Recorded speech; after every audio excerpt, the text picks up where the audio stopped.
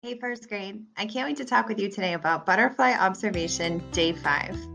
In your YouTube workbook, you should turn to the section that says week of June 8th.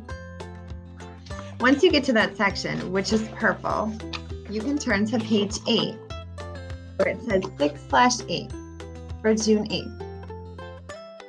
That's where we're going to be working today. If you need to take a minute to pause and go get your YouTube workbook and your pen or pencil, go ahead and do that now. Otherwise, let's get started. First, we're going to pick it up reading where we left last time. This is about the class Who is Growing Butterflies from Caterpillars. It says, our butterfly cannot stay in the jar. It needs to be outside with flowers and grass and trees and other butterflies. It is a warm spring day. I put my finger into the jar. The butterfly sits on my finger. I pull it out and our butterfly goes free.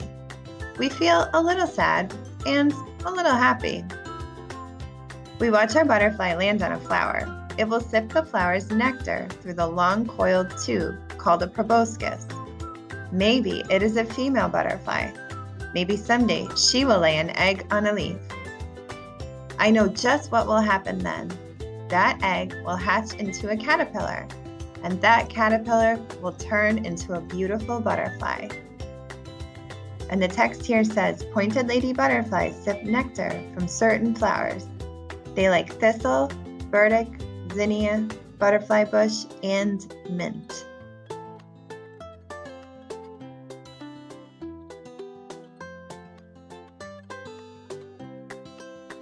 Now we're going to do a quick observation of the butterfly. This one we don't have to draw for, we can just watch. While we watch the butterfly, I want you to think, last time we saw the butterfly drying its wings. What do you notice has changed about our butterflies? What do you see happening? Let's watch.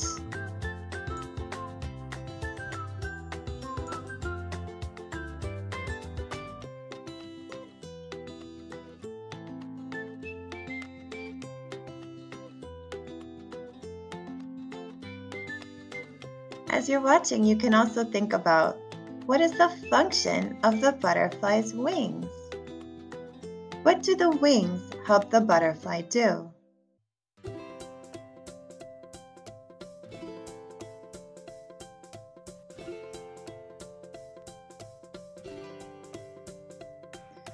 Now, our butterflies weren't quite ready to leave our net in time for filming this YouTube video for science in first grade.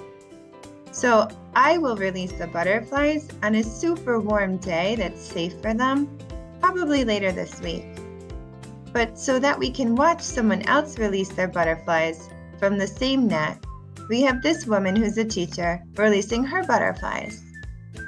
So these might not be our butterflies, but we can use this video to imagine what it will look like when I release our first grade butterflies later this week when the weather is a little better.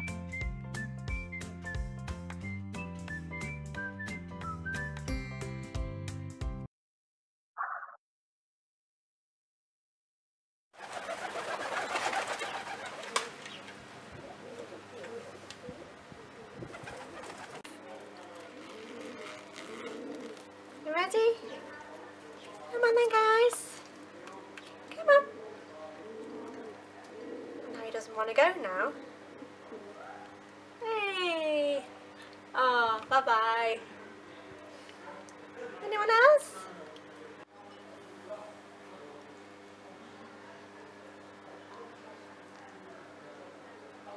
Oh. Hey.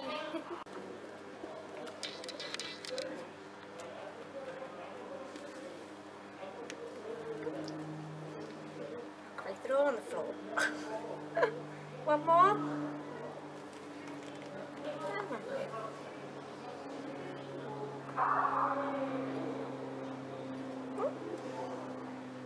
So while those may not have been our butterflies getting released, that's probably a lot what it's going to look like. I noticed some of the butterflies flying onto nearby flowers. What do you think they're doing on those flowers? I agree, they're probably drinking nectar. Now it's time for our observation. You should be on page 8 in your YouTube workbook. This is a picture of a painted lady butterfly on a flower in nature. It's not inside a net like our butterflies. It's been released and lives out in the wild. So that's what we're going to draw today. A painted lady butterfly living in nature.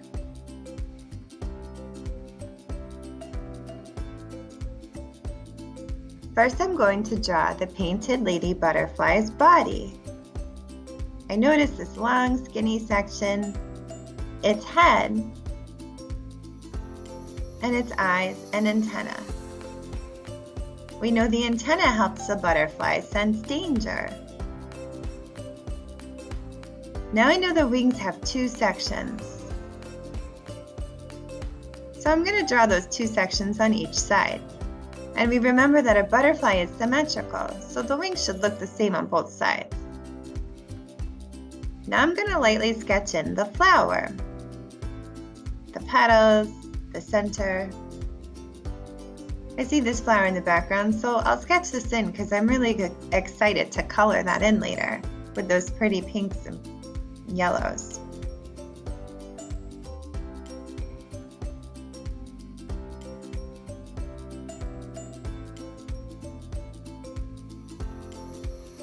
And now for the symmetrical details on the wings. I noticed these 3 lines here. They're like little arches that separate a big black section from an orange section. So I'll color those in. I notice a lot of spots on this side and this side, so I'll add those as well. I notice there's this edge detail on both wings. Here there's a big orange spot as well as over here. I'll make sure to add that in. Another orange spot here, same on this side because butterflies are symmetrical. Now for the hind wings, that's these lower wings. I see spots around the edges, this kind of tan section on each side in the middle. Then there starts to be some black and orange, so I'll add that. And more black spots. I see 4 on this side and 4 on this side. I'm going to add this section of the butterfly's body. And then down here there seems to be lines along the butterfly's body. Now that I've drawn, it's time to label. I can color when the video is over and add in these gorgeous oranges and blacks, tans, golds, and browns, and of course the pink in the flower. Now let's label what we see. Of course I can label the wings.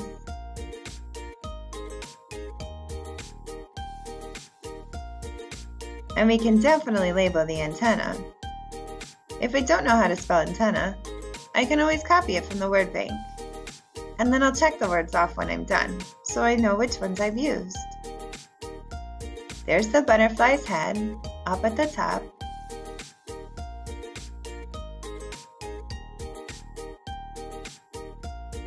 And of course, also the butterfly's eyes.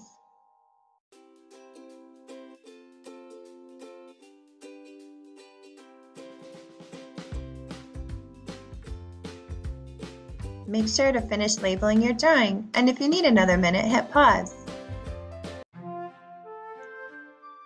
Butterflies. Now we're going to listen to some fun facts about butterflies. Are insects then that can be we're found going on to every write. continent except While Antarctica. you're listening to this short video about Scientists butterflies, think there could be be as thinking, many as what is the 20,000 function species of of a butterflies. butterfly's wings? Butterflies what do the are wings unique help the butterfly animals do? because they aren't born looking like their adult forms. At first, they're just caterpillars. Once they've grown as much as they can, caterpillars attach themselves to a twig or leaf before shedding their outside layer of skin. This reveals a hard skin underneath known as a chrysalis or cocoon. While it's wrapped up, the caterpillar begins to change. Eventually, it becomes an adult butterfly, emerges from its chrysalis, and flies away. Butterflies have 4 wings that are actually made up of tiny scales covered in all kinds of colorful geometric patterns. They flap those pretty wings about 5 times every second. Butterflies can see the colors red, green, and yellow, which helps them to find the best flowers. But did you know they can also see some colors that we humans can't see? Most butterflies eat nectar from flowers, and they taste that food with their feet. Just like bees, butterflies are important because they help pollinate different plants, flowers, and vegetables.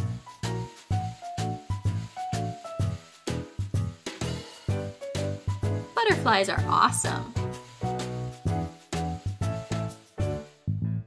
What's your favorite thing about butterflies? Now it's time to rate our words. So in your YouTube workbook, it says, describe the function of the butterfly's wings.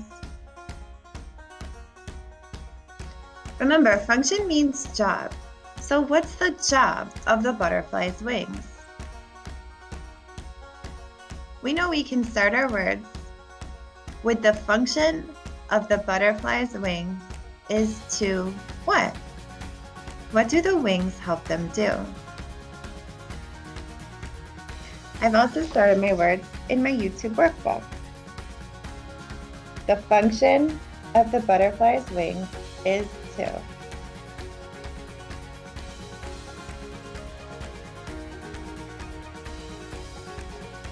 So get that sentence starter down. Make sure to start with an uppercase letter. Copy the words you need to from the question so you spell them correctly. And then fill in, what is the function of the butterfly's wings? What do the wings help the butterfly do? You might be thinking, of course it's fly, but what does the flying help the butterfly do? Fly from what? Fly to where? Fill in your answer and make sure to show your teachers this week at your conferences. When the video is done, if you can, try to use crayons, colored pencils, markers, whatever you have to add color to your beautiful illustrations and send a picture to your teacher so we can see them. It's been so fun growing butterflies with you, first grade during science. I'll see you next time.